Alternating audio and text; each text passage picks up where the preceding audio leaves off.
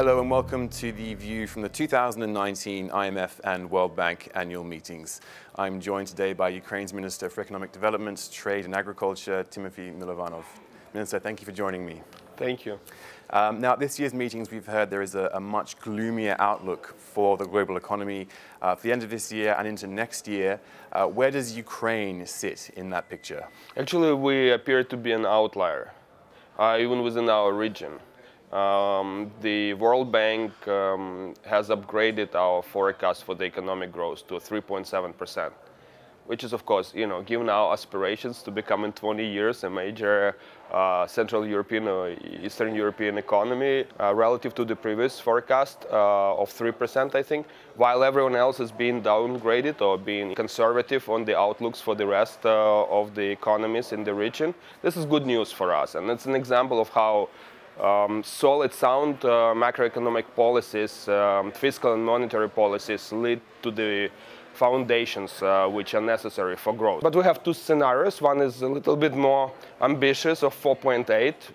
In order to get there, that's not impossible. In order to get there, we need FDIs, we need domestic investment, and we need the financial system to start financing, crediting really the local businesses. So we have some steps in that direction. We see business confidence and consumer confidence at all-time high, but we need to get over the cliff when people really trust that the new government can credibly do what we promised. Well, let's take a look at the ambitious scenario you've laid out there in terms of the growth prospects for the economy and how that ties into the reform package that you are pursuing now for Ukraine, looking at things like land market reform, improving the investment environments, increasing competition in the economy, all these sorts of things.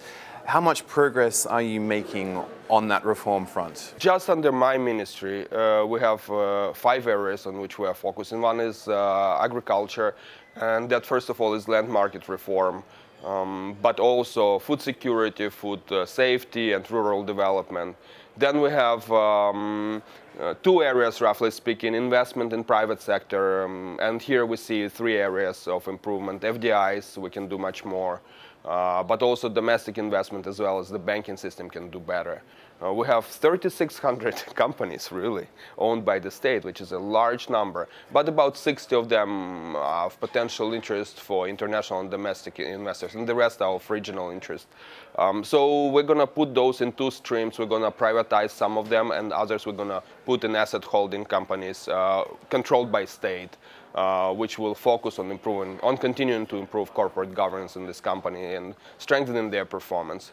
In the land market, we have submitted the bill to the parliament. The cabinet has submitted the bill within the 3 weeks of being in the office. That's something which has not been done for over almost 20 years, because we have had a moratorium on land sales since 2001. Now, that's a politically sensitive issue, and every step in the parliament is being fought, met with resistance, and there's all kinds of propaganda and misleading of people. But we've already seen in some areas that the land prices and shadow markets and lease prices for the land, this is what actually people are getting today, the owners, have increased by 100% over a month in some areas. That suggests that the market is really underpriced. And the competition there has been suppressed, and we're going to unblock that if we are successful. The remaining 3 areas is export promotion. Trade here we are thinking about, and we're actually taking concrete steps towards improving our relationship with the EU, first of all, but also with the United States and with many other partners, including Asian partners. We have the EU association agreement where certain steps need to be taken, and that would allow us to remove non-pricing barriers for trade, and that's going on successfully. Again, a number of legislation and bills which have been in the parliament for a while now are being passed and have been unblocked. And finally, competition policy and labor market reform. On labor market reform, we have a relatively high unemployment and yet a very well-educated labor force, so there's a skill mismatch. So we need to address that through training, profiling, and other procedures. We need to strengthen our competition authorities, antitrust authorities, because essentially it's a monopolistic economy, Ukraine. You can say oligarchic economy, and there it's important that we build strong institutions which take on monopolies, and that is not, a 3 months or 1 year process. That will take more time. So, roughly speaking, the first 2 reforms or 3 reforms or areas: land, agriculture, investment and state-owned enterprises, and export promotion is sort of substantive, which we can do now.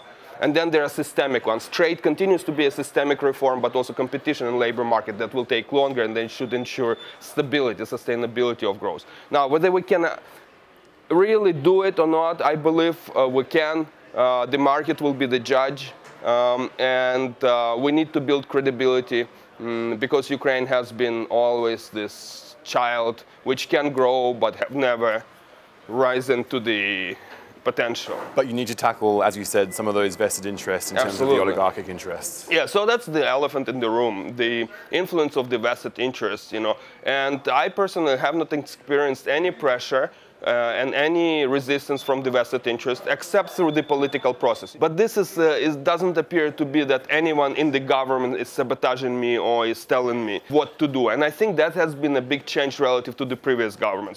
So far, I'm extremely optimistic. I'm in control of my ministry. I'm in control of my policies. And I'm a policy maker on all of these areas. Now, whether that continues to be, I very much hope so. And if it does, then I think we're in the new era for Ukraine. Finally, Minister, you were speaking at the IMF just a few days ago, and you mentioned the other elephant in the room, which is the Privatbank issue, and tied to that is obviously the IMF discussions for a renewed support package. Can you give us any more color on that situation? Privat is not the only bank but it's the largest bank, but we have a large percentage of non-performing loans. And there have been a number of cases in courts against the owners of the banks. We have closed down over the last 5 years almost 100 banks, almost nominally speaking in terms of numbers, half of the banking system. And some of it was complete fraud, others is questionable. But Privat being the largest issue on the agenda, and it's in the news, and it's also the optics issue, there is problematic. The way the IMF is talking to us is not specifically about this issue, but more of the previous point we just discussed, whether the government is truly in power. If we are in power, we will handle these issues.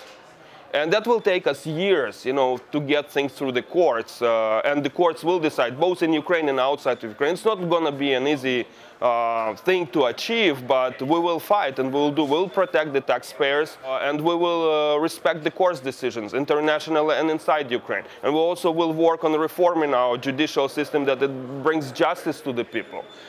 So I think that's the answer. And I think the thing to watch is whether we can get through the land reform and whether this government is actually in charge of the policies which are being implemented in Ukraine. I am confident we are, but this is just words, and I ask you to watch us carefully. And as we improve and we prove to you that we mean seriously, we mean business, I very much hope you will come to do business in Ukraine and invest in our country. Minister, thank you very much for your time. Thank you.